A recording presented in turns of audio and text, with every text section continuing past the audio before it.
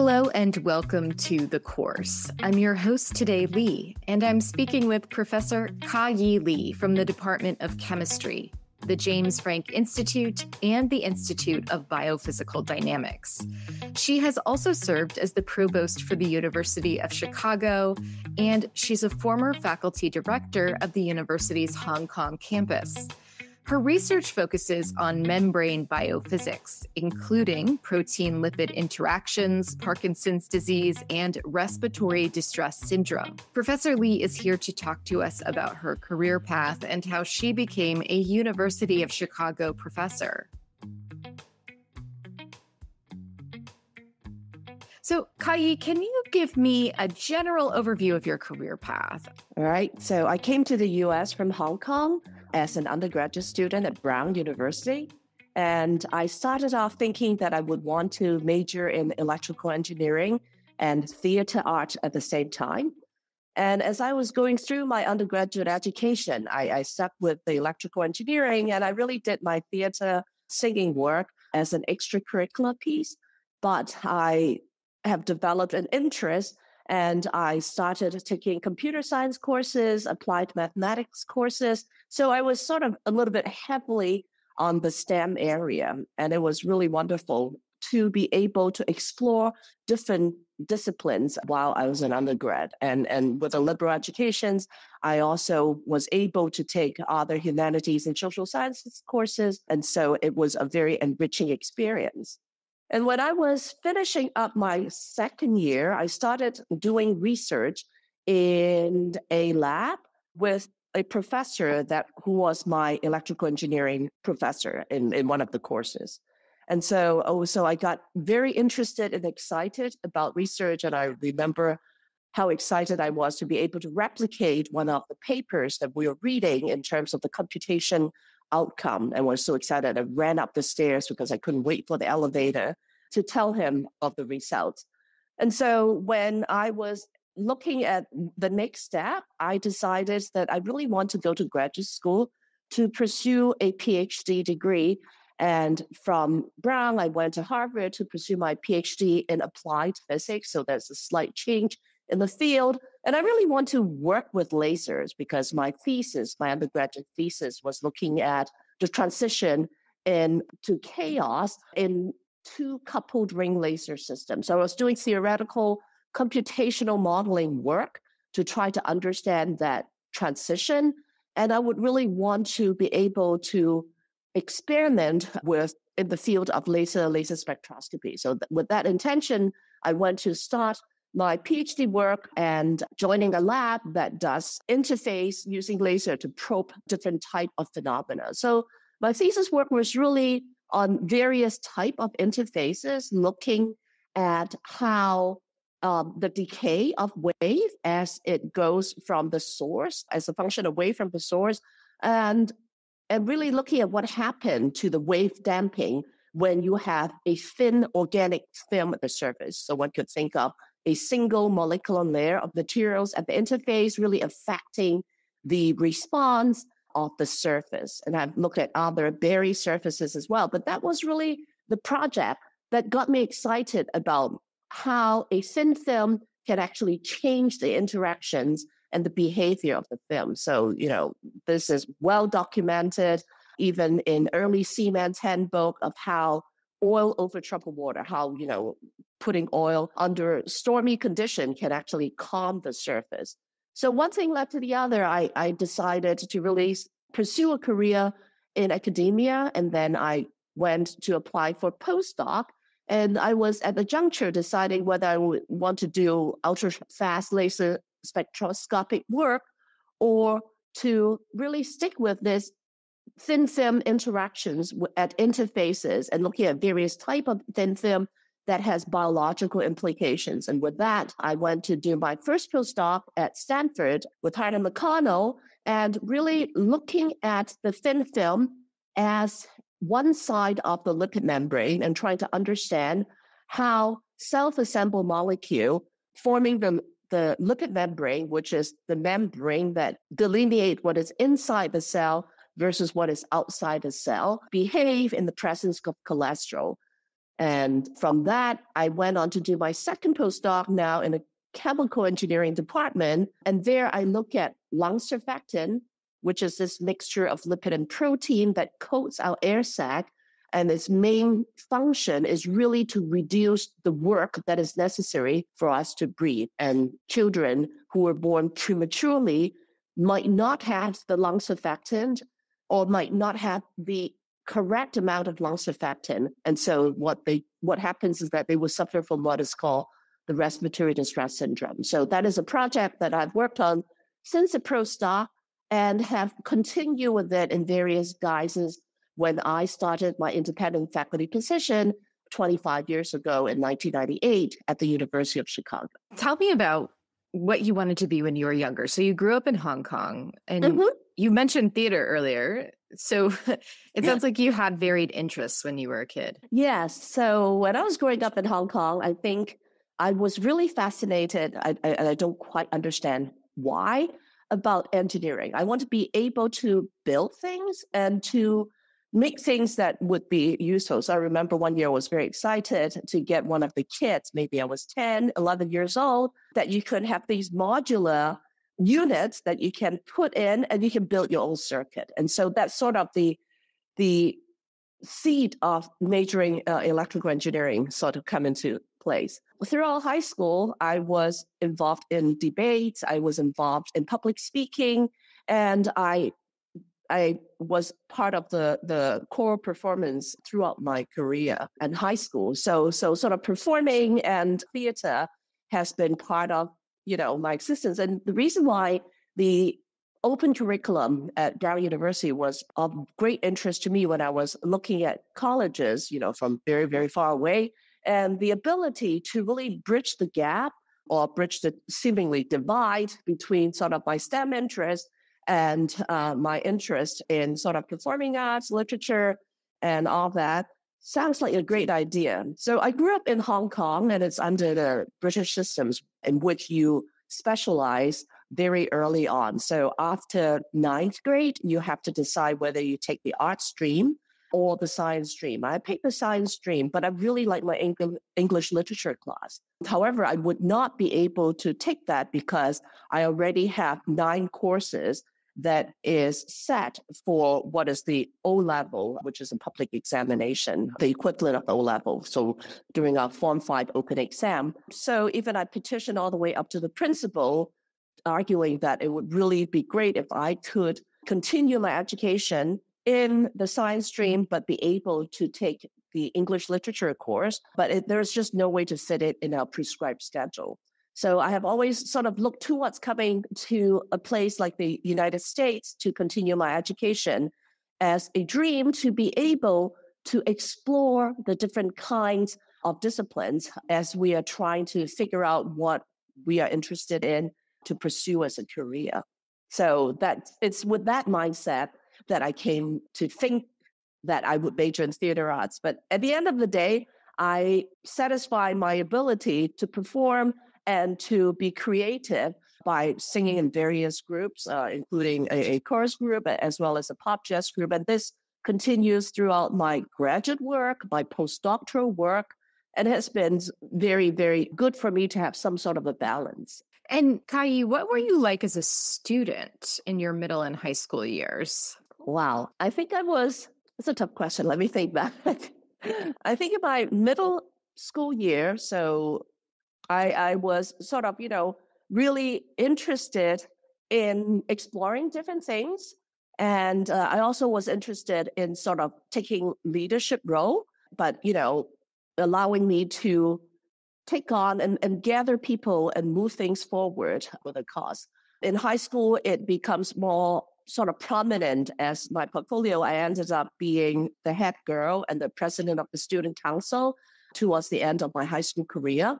I was really interested in learning and studying, but I was also interested in really arguing and debating and challenging ideas and thoughts. So I also served as the captain of the debate team to compete in joint school debating society. So those are some of the activities that I have really enjoyed, and I think that they have enriched my life as I was growing up. And for some time, I have thought of the idea of, being a lawyer just because I liked debate, I liked arguing, but the draw to science, the draw to the fascination and the joy of discovery really have put me onto the other path, going into the sciences and trying to understand what are the underlying principle and cause for whatever mechanism that we're seeing or whatever phenomena that we're seeing.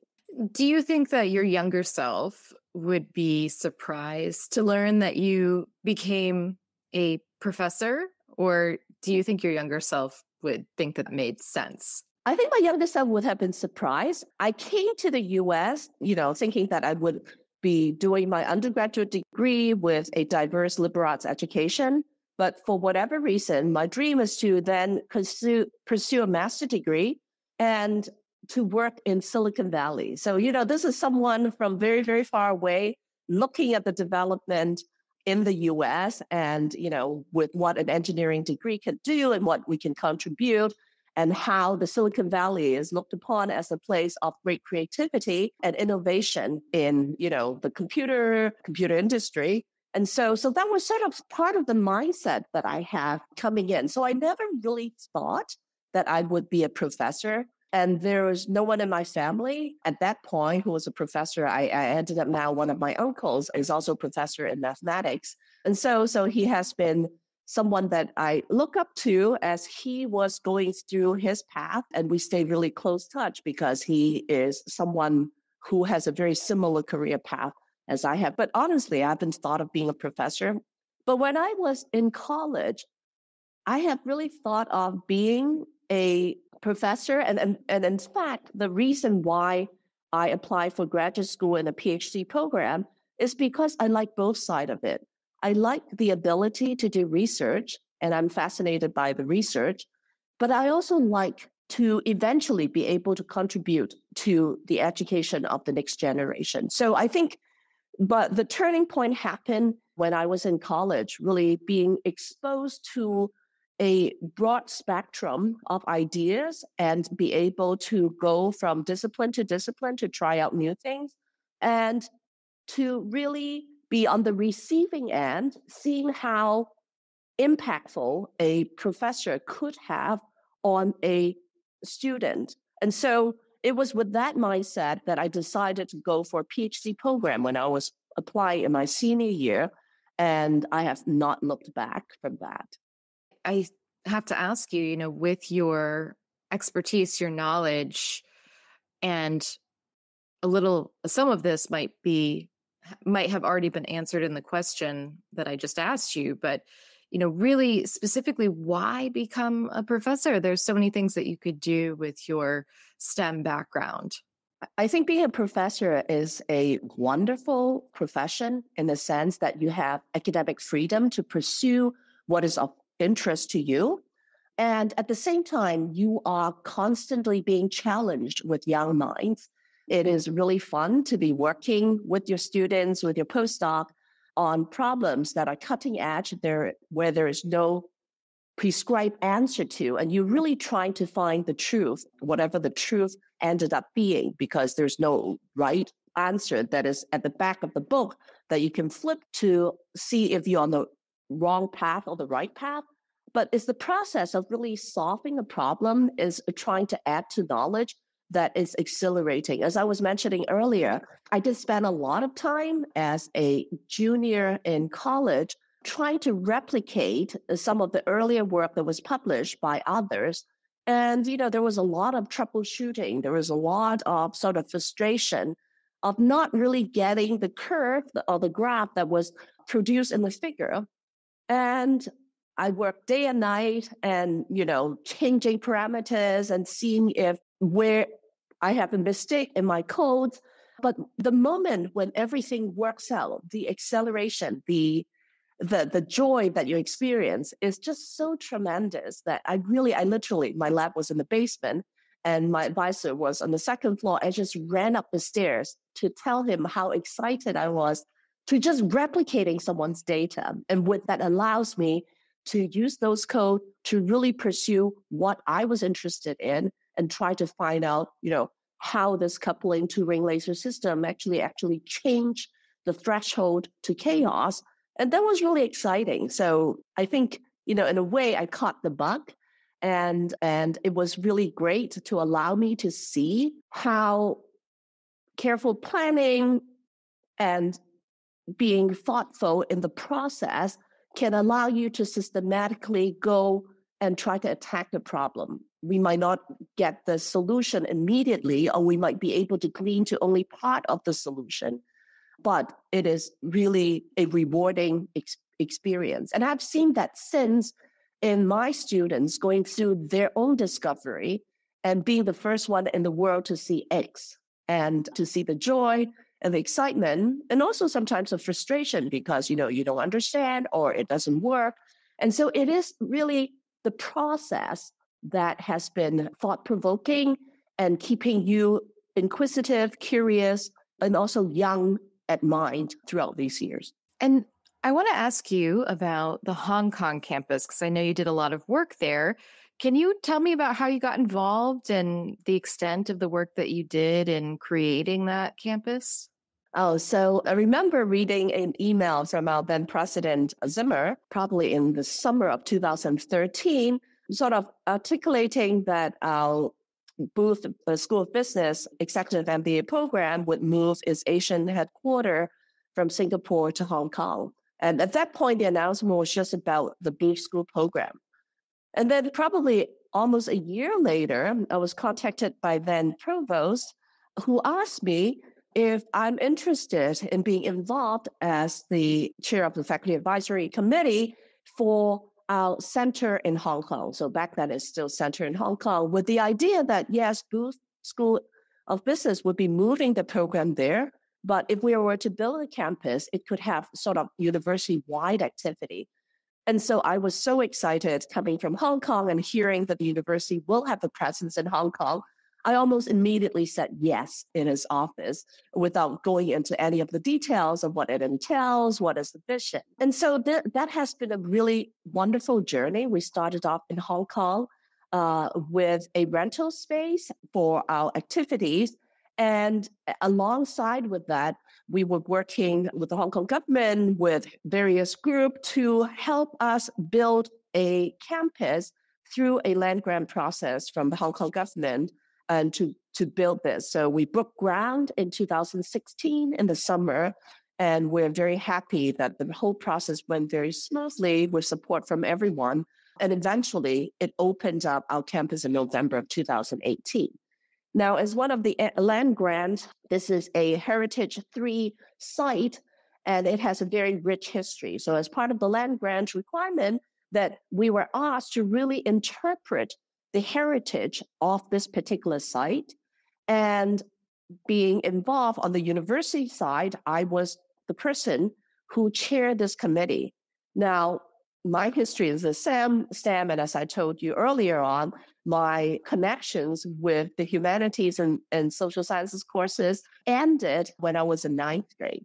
And this is more of a historic project, understanding the history of that. So I have to confess that I really don't have the expertise in this area, but I have the enthusiasm, and being someone from Hong Kong, I personally am invested in this project because I really want to do a good job in interpreting the heritage and history of the space. But luckily, we put together a very robust committee with colleagues both at the University of Chicago, and also we seek out to scholars in Hong Kong and in the area who have expertise in the history of Hong Kong. And everyone helped us to build a robust heritage interpretation center, which now has been open to everyone who visits, not just limited to people from the University of Chicago, but really is open to the public since our opening in November 2018. And we have rotating exhibition.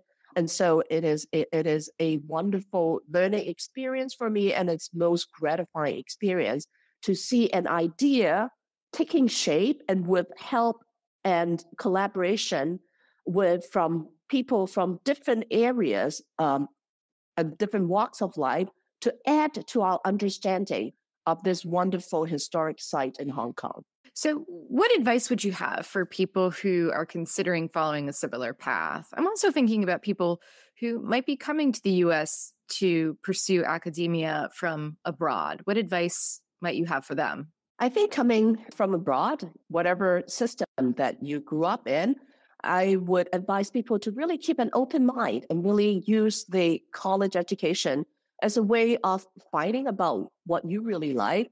Or maybe you're not exposed to, a lot of times we come with a preconceived notion of what we want to be, but that would change, and it's not bad that it changes as you have further self-discovery of what really excites you, what really keeps you up at night, and what really motivates you and how you feel that you can actually contribute to that area. I want people to be brave to step a little bit outside of one's comfort zone at times because, the reward can be very large.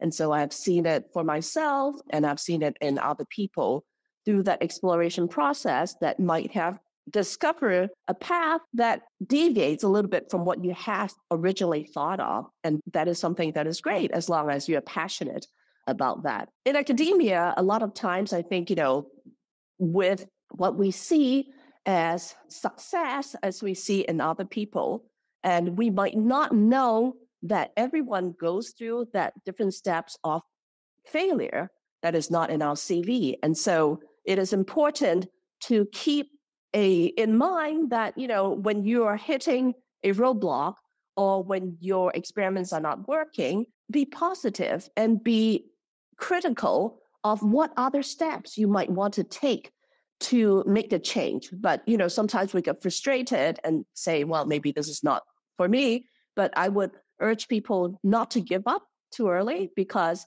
we all have gone through that, are continuing to go through that. It's just that sometimes you don't get to see the less glamorous part of someone's career, and you think that, this roadblock is just because of me, and I'm not cut out for that, whatever that means. So I would encourage people to have patience and be able to see beyond the immediate roadblock and not to be discouraged by it. So, Kai, what do you find most gratifying, most fulfilling about the work that you do? I think it is gratifying on multiple levels. I think as a researcher, as a faculty, as a PI, it's really gratifying to see the development and growth of the students, both in the classroom, but also in my case for the group that I have, so my students, my postdoc, because you spend an extended period of time with them and seeing their growth and the development is really gratifying. That's what I meant that when I said that you have an impact on someone's trajectory and someone's future career path. Not that we're molding them, but our actions and the kind of research that we're in help shape and help open their eyes to various possibilities. So that is greatly gratifying as an educator, seeing that development. From the university perspective, it's also gratifying to be able to bring people together to work on a common cause and to bridge the various disciplinary divide that might be, to leverage the resources that we have to address problems that is cross-disciplinary and also require different skill set to address large problems like climate. It would be really gratifying to bring people together with different perspectives and addresses different areas of that problem. So I think, being at the university and being one that is as diverse as the one that we have with various expertise, it is really gratifying in a position to be able to move things forward together and to bring the frontier of research forward, to add to existing knowledge, to push the boundary, as well as to be impactful in a positive way to the world that we live in. Thank you, Professor Yee C, for your time today. And course takers, if you enjoyed listening to today's interview, please check out the other ones. Leave us a comment, subscribe, follow, and share this episode with your friends and family. You can find out more about the University of Chicago through uchicago.edu or the university's campus in Hong Kong through uchicago.hk. Stay tuned for more, and thanks for listening.